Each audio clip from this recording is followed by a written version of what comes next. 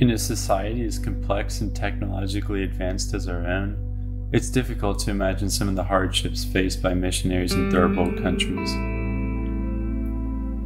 Things we may take for granted are not so prevalent on other parts of the earth, which may not even be fully mapped yet. Here, we rely on advanced technologies and navigation every day, especially in the aviation world. Few industries can match aviation's investment in and reliance on safety. Our vast knowledge of instrumentation, terrain, and weather mitigates many of the risks of flying aircraft in the United States, especially in poor weather.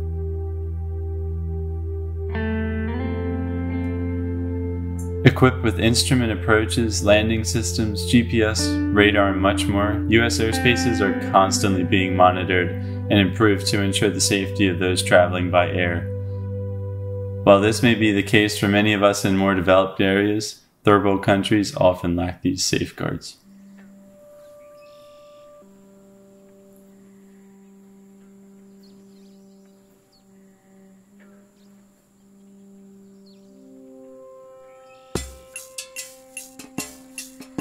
Isolated locations and jungle conditions, in particular, present a constant challenge to the safety of pilots, passengers, cargo, and ground personnel.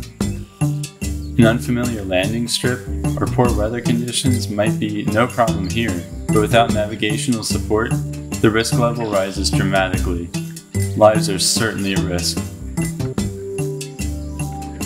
Missionary aviation pilots frequently land their planes on potentially unsafe, remote airstrips without the confirmation that runway obstructions or overgrown vegetation have even been cleared.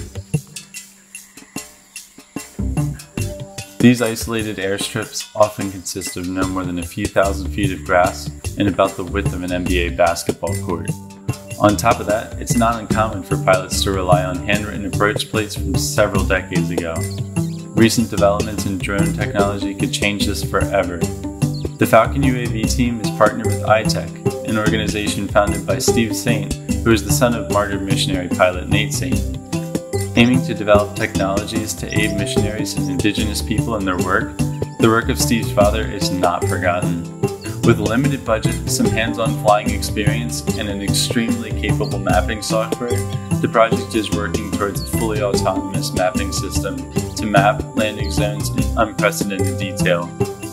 The Falcon UAV team's primary focus is the use of automated 3D mapping and photogrammetry by drones to help identify obstructions to pilots landing on remote airstrips.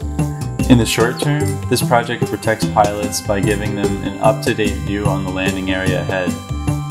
In the long term, the 3D mapping allows us to construct detailed maps of the landing areas which can be distributed to any future pilots who might need to travel there. Using readily available state-of-the-art technology, the Falcon UAV team is working towards developing a system that any missions organization could have access to.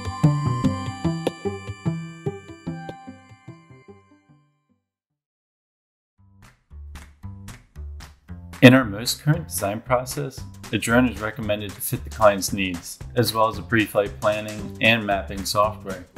Utilizing our customized settings for optimized tree and obstruction detection, a map is uploaded to the cloud from anywhere in the world.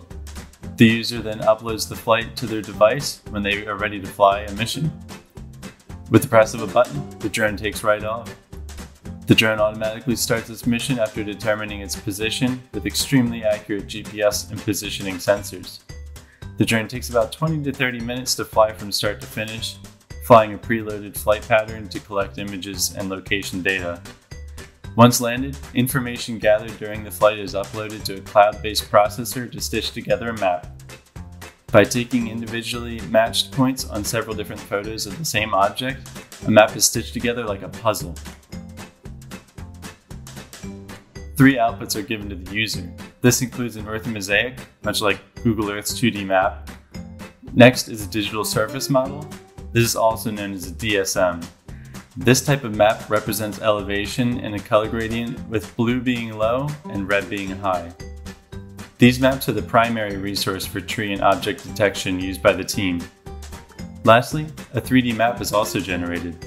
These maps are extremely useful to help less experienced pilots get a feel for a new airstrip and also to help them visualize obstructions. These maps can easily be analyzed by missions aviation personnel with the safety of pilots in mind. Working to optimize the location data collected by these drones, the Falcon UAV team must resolve compatibility issues, errors in tree height measurements, and much more. None of this would be possible without the help of a few friends. With the research ongoing thanks to the continued support of Messiah College Collaboratory, Derek Plant, the Senior Project Manager, SCS engineers, and all the wonderful folks at iTech, we are hoping to test our fully developed system in the jungles of Ecuador as early as January 2020.